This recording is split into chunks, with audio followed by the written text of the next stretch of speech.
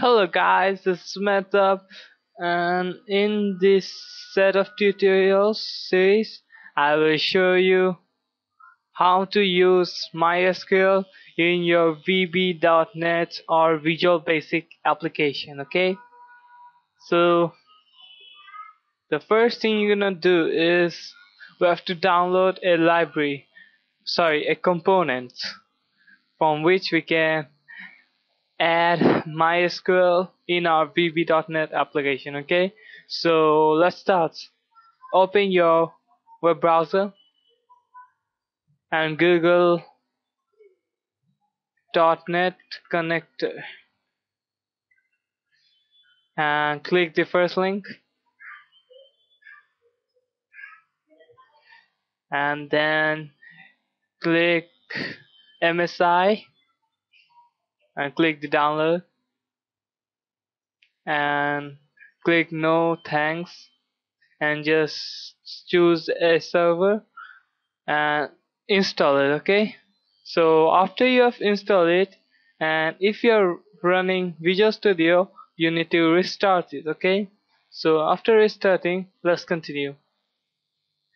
Close this one out, and we need another thing. Okay, I forgot to mention, the thing we need is a WAM server. Okay,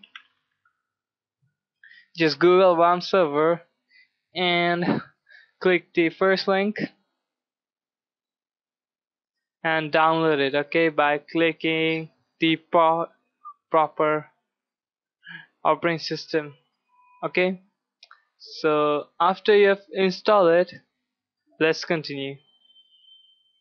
Now run your WAM server. Just click it. Now just wait for it to turn green. Now open your Visual Studio and create new project, and don't forget to choose .NET Framework 4 and choose Windows Form application and name it let's say MySQL tutorial and click OK. Now wait for it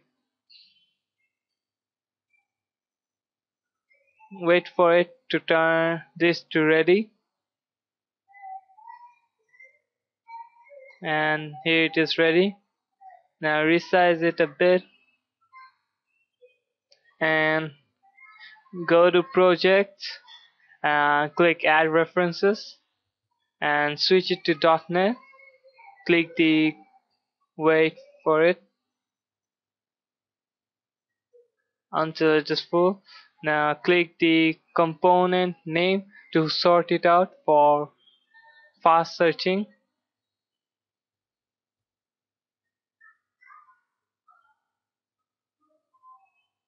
Now search for MySQL data. Okay, and here it is. Okay, choose the version 4.0 and just click OK.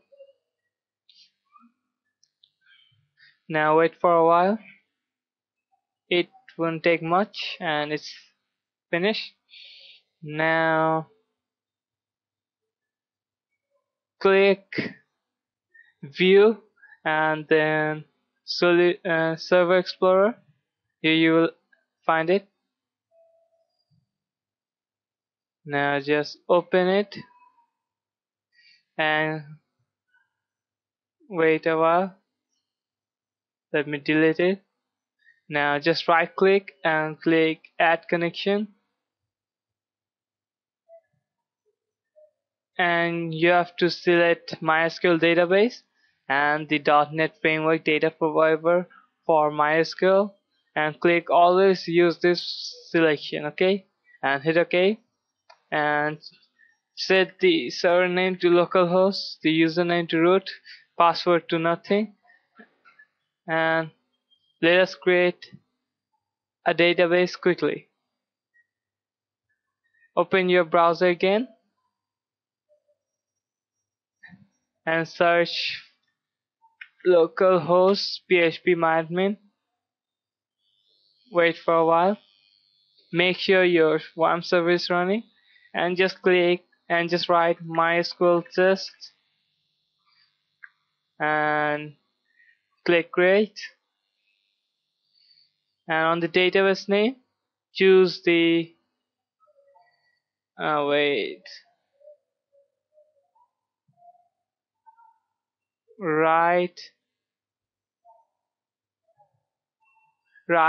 MySQL test. Okay, MySQL test and click test connection, and you will see that it has been succeeded. Okay, that's the good news for us. Now just click OK, and there we have it. We can now add tables from here. We can now code from here. It makes life a lot of easier. So now in the second part I will show you how to manage this, and I will show you an example program. Okay, so thanks guys for watching, and don't forget to subscribe, and I will see you in the next part.